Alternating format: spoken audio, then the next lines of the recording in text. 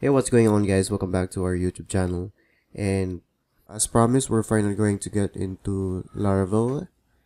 We have had some requests to this tutorial, and I do have some good news for you, which is that this is gonna be a tutorial series. So initially, we wanted it to be a crash course, but we quickly came to find out that to include all the parts of Laravel that we want to cover, it's not going to fit in 1 hour or an hour and a half. So, and I think most of you guys prefer the modular type or modular format rather than having a crash course. So, in this series, we're not just going to be covering the fundamentals of Laravel. We'll also be building a project from start to finish. And in this video, we're going to take a look at what we will be building, and we're also going to talk a little bit about Laravel and some of the things that it can do.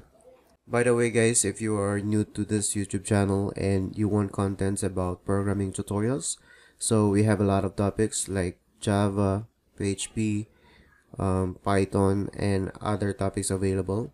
So I highly suggest that you subscribe to this YouTube channel and press the notification bell so you'll get updated whenever we have a new upload. Alright, so before we get into what we will be doing, let's talk a little bit about what Laravel is. So Laravel is an open source PHP framework, and creators of Laravel have said many times that they aim to make the development process pleasing without sacrificing the quality. So Laravel is very elegant and things just kind of seem to work together very nicely. Also, Laravel is not only popular but also respected today, and Laravel uses the MVC or Modal View Controller Design pattern. So we will be talking about that throughout the entire series. But the basic idea is that the modal deals with the database, the view is the user interface that displays in the browser, and the controller handles requests which come from either URL or forms such as the post, get, delete, and other requests coming from URL and forms. Alright, guys, these are the topics that are included in this particular series.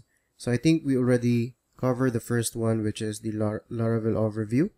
So we have discussed some of the strong points of using this PHP framework and also some of the advantages of using Laravel. Also, I'm going to guide you in the installation or setup so we could get up and running with this Laravel framework in our local development machine. And also in this series, we're going to build a website in a blog application with authentication and access control. And of course, at the end of this series, we should be able to deploy our own or our very own Laravel application. Alright, so now that we get that out of the way, let's talk about what Laravel actually does for us.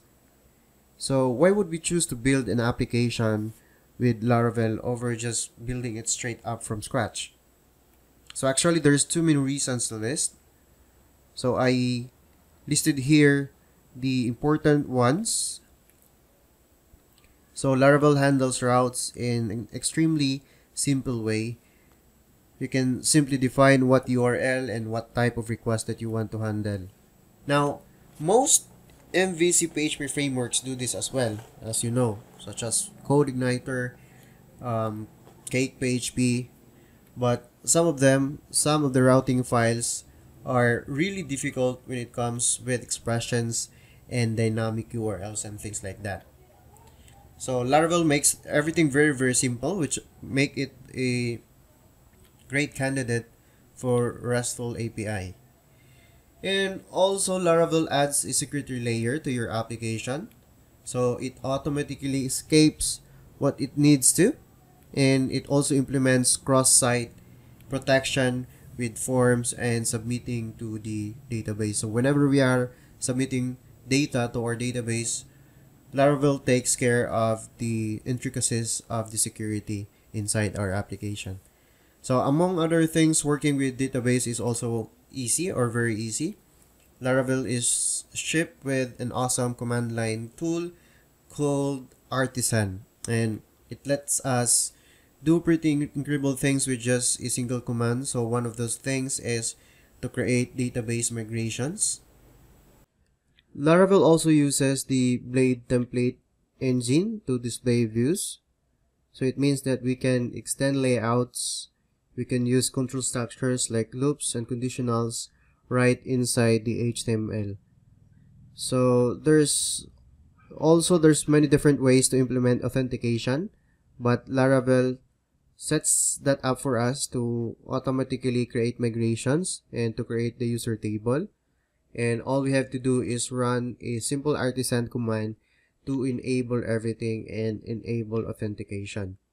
Also, Laravel can handle sessions. So we're going to do that, or we're going to discuss that later in this series. And also, Laravel provides us with mechanism to compile assets with all the intricacies of storage and file management. And also it comes with error handling. So error handling is very important, especially with bigger projects, and it is very important to have this type of module or type of feature in a framework when it comes to handling errors. And also we have the unit testing, but I think we're not going to touch that in this series, but it's worth mentioning that Laravel comes with unit testing mechanism. Also, email configuration for SMTP. So if you wanted to have like a verification email sent from your application and things like that. And Laravel also handles cache pretty well. So these are just some of the things that some of the benefits to using this framework. So as far as the environment goes, our development environment, I'm going to be using Windows, and we're going to use WAMP, which gives us an Apache server, PHP, and MySQL on our local machine. But Laravel is completely cross-platform, so even if you are using Mac or using Linux, you can use SAM, or you can use something like LAMP or MAMP for your development. Installing Laravel is also pretty easy. We're going to use Composer, which is a dependency manager.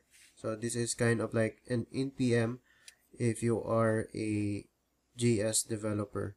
So we're going to install that, and then we're going to run this simple command to create a new Laravel project. So by the way, you can download the Composer from getcomposer.org website. I think I have already mentioned that Laravel comes with the Artisan CLI. So it will enable us to handle many tasks. So number one is to create controllers and models. We can use Artisan CLI command for that when we are trying to create controllers and models. And later on, I'll be showing you some of the example commands that we can use for this particular task. So creating database migration files and running migrations, also we can use the Artisan CLI for that. Create providers, events, jobs, form requests, and other tasks related to this. And also we can show the routes. We can also issue session commands. We can also run Tinker, and also we can create custom commands by using the Artisan CLI. And these are the examples of Artisan commands. So we have the PHP Artisan list. We also have Artisan help migrate.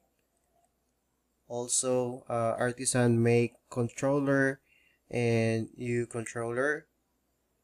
And here's the one if we want to make a model. So Artisan make colon and then model and then the name of the model and hyphen M or dash M. And also we have the PHP Artisan migrate, and last example here is Artisan Tinker. So all of these commands, or some of these commands, we're going to use later in this tutorial series, and other commands that probably we need in our development process. So I think that's it for this tutorial, and in the next video we're going to look up how to set up our environment and install the Laravel. So by the way, if you're new here in our YouTube channel and you want content about programming, so I highly suggest to subscribe and press the notification bell so you'll get updated whenever we have a new upload. Thanks.